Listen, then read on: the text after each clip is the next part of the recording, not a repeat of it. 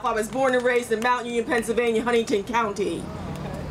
Came to Harrisburg because that's where you went. That was the big city. Worked in every single one of these state buildings. Never knew this history. Never knew this history. Worked my way up. Worked for 2 different governors. Not you, by the way, not you. Never knew this history. Never knew it.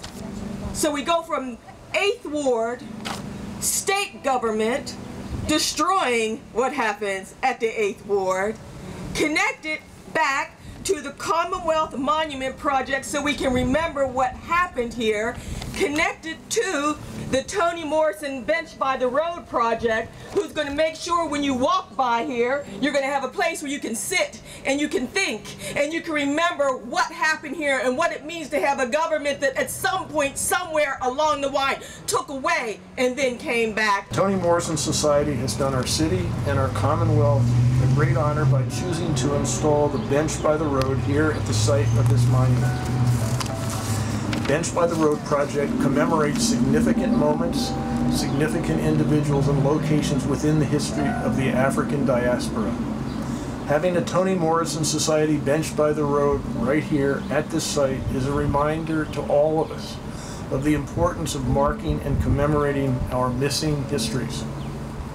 Thank you to all the community members, the organizations, and the advocates who brought one of Harrisburg's missing histories to the forefront by making the old 8th Ward monument possible. Thank you, and I want to especially thank Kurt Topper, the Secretary of the Department of General Services, for his support of this site. And of course, thank you to the Toni-Morrison-Society for recognizing the importance of what we are doing today and where we are.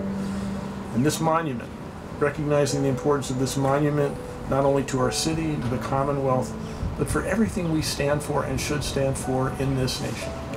So thank you.